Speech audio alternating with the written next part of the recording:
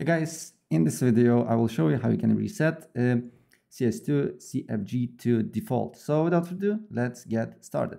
First of all, you just need to on search look for Steam, then right click on it, open file location. Then on this new window, right click again, open file location. Then you should find Steam exe file. Then scroll down up until you see user data, press on that, and then you will see some numbers. So what you need to do here, you need to open up Steam, go to your profile, and then you just need to copy this link here. Then open up browser. Then here on Steam ID, you just need to put that particular link, and then you just need to leave with the numbers. Then you will get the number here, Steam ID 3.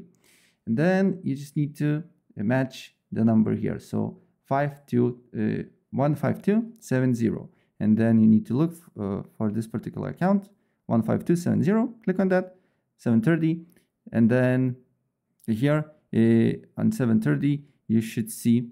So on 730, if you click on this, go to local, CFG, you will see all your video settings, your keys, and everything here. So if you want to reset everything to default, go to 730 here, 730, and delete this folder, and it will be reset to default. And yeah, that's basically it.